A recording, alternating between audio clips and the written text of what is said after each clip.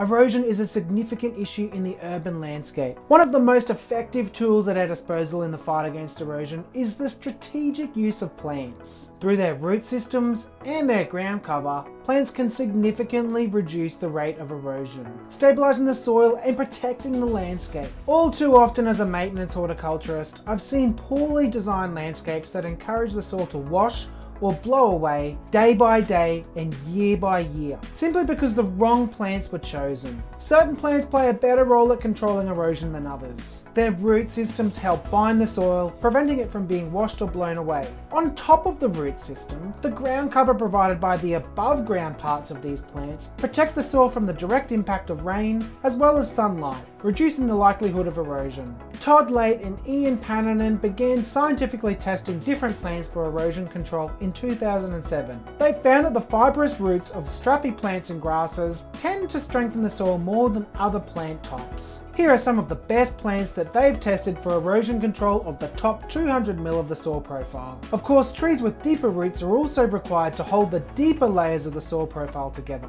Katie Bell's Alamandra hystrix. Katie Bell's Alamandra is an Aussie native with robust characteristics. It tolerates part shade and produces highly perfumed flowers, adding to the sensory appeal of any garden or landscape design. It's versatile and can be used in a variety of settings, from garden beds to pathways, and can even be used in soggy conditions due to its tolerance of wet feet. Katie Bell's Alamandra strengthens the soil up to 285%. Schefflera Alamandra fluviatilis. Schefflera Alamandra is a tough, fine-leaf plant with blue-grey tones. It's well suited to humid climates and heavy soils, making it ideal for many Australian garden climates, especially in Brisbane. It produces yellow flowers and is perfect for mass planting, borders, and roadside landscapes. It strengthens the soil up to 225%. Queen Mum Agapanthus orientalis. Typical of other Agapanthus varieties, Queen Mum Agapanthus has glossy green foliage, but this one can actually tolerate frost, drought, and humidity.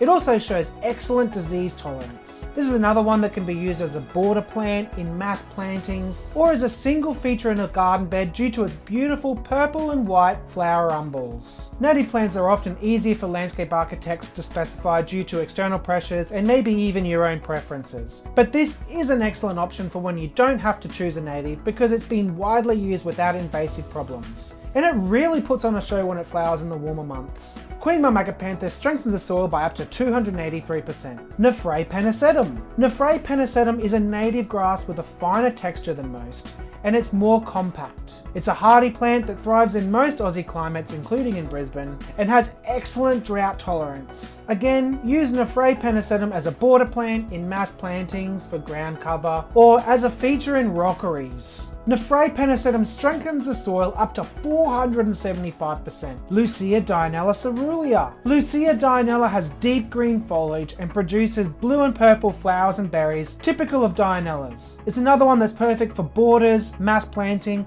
or as a contrasting plant in mixed landscapes. This is the best, longest performing Dianella that we've come across for Queensland. It strengthens the soil up to 433%. Breeze Dianella cerulean. Breeze Dianella is a fast establishing plant that fills gaps and outcompetes weeds. This plant is suitable for ground cover, borders, or in containers for patio design, even though you're probably not looking for erosion control in your containers. It strengthens the soil by up to 297%. Little Jess Dianella cerulean. Little Jess Dianella is one of our best sellers. It's a dwarf plant with those purple flowers and purple berries and short compact canes. It's ideal for small spaces and can be used in mass plantings, borders, and can thrive in full sun or in even heavy shade beneath trees. This one only strengthens the soil by up to 181% because it's quite small. Aussie Rambler Carpobrodus. The native Aussie Rambler pigface is a prostrate creeping succulent with long trailing stems and deep pink flowers that are quite massive.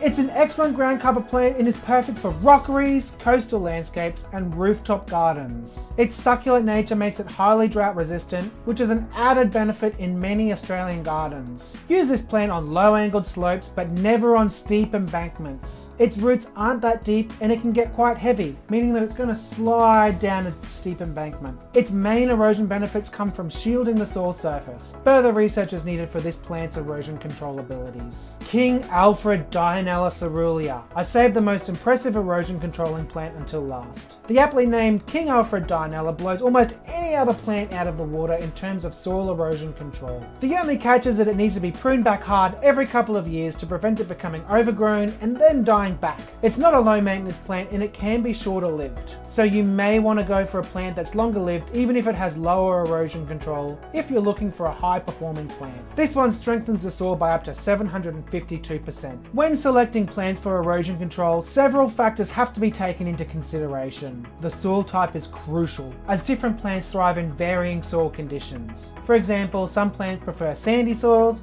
while others do well in loamy or even clay soils. Some plants do better with wet feet, others can't tolerate constant moisture at all. Climate is another essential factor. The selected plants should be able to withstand your local climatic conditions. For example, in Brisbane, plants that are drought tolerant and can handle high humidity are often the most successful. Aesthetics shouldn't be overlooked either. While the primary purpose of your planting may be erosion control, your chosen plants should also contribute to the overall visual appeal of the landscape design. Consider factors such as the plant's colour, texture, size, and flowering period to bring joy to your designs. The use of plants for erosion control is more than just a necessity. It's an opportunity to contribute positively to the environment and to create stunning landscapes. As we've seen, the right plants can not only protect the soil, but also enhance the aesthetic appeal of a space. If you're a landscape architect, you have the power to shape our environment. Instead of specifying the same boring plants time and time again, I'd like to encourage you to continue learning about different plant species and experiment for how they can be used for erosion control. All it takes is 5% of your plant palette to consist of novel